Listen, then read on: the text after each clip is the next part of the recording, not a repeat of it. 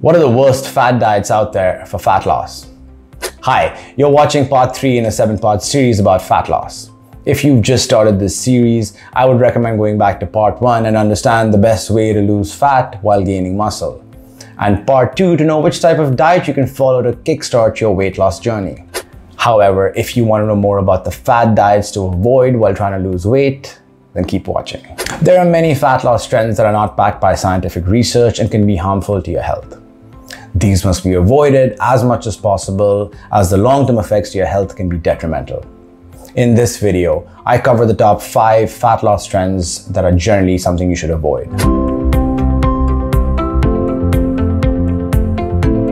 Hi, I'm Rishi and thanks for stopping by my channel. I'm a practicing nutritionist with a background in human physiology and nutritional sciences. I take a holistic and scientific approach to all aspects of health and wellness. I practice functional medicine and use food and lifestyle interventions to manipulate hormones in order to optimize one's nutrition, promote longevity and healthy aging. So if you want to hack your health span and be the best version of yourself, be sure to subscribe and hit that bell icon so you don't miss anything. Number 1, crash diets. Fad diets that promise quick weight loss in a short period of time are the ones to watch out for the most. These diets often involve severely restricting calorie intake, cutting out entire food groups, or relying on unproven supplements. These types of diets are not sustainable and can lead to muscle loss, nutrient deficiencies, and other health problems. Most importantly, you might drop the weight quite fast and at the cost of your health, only to yo-yo and gain it all back, if not more, and just as quickly. Number 2, extreme juice and soup cleanses. Juice and soup cleanses are also known as detox diets that rely very heavily on low calories coming from liquid sources only.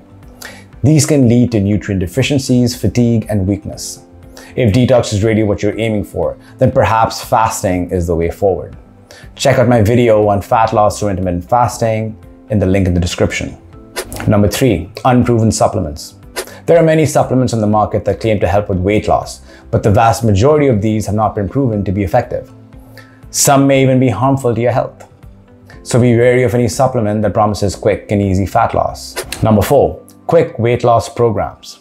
Be cautious with any program or product that promises quick weight loss without the need for diet and exercise. These kinds of claims are usually unrealistic and not based on sound science. Number 5, extreme low-carb diets. Some low-carb diets, such as the ketogenic diet, can be effective for weight loss and improving certain health markers. But some extreme low-carb diets may be dangerous, especially for those who are very active or have certain health conditions. Know more about this by watching part 4 in this series. It's important to remember that losing weight and body fat takes time and consistency, and that there's no magic pill or quick fix to make it happen. Losing weight quickly in the short term is not the difficult part. Rather, keeping it off in the long term is when things start to fall apart.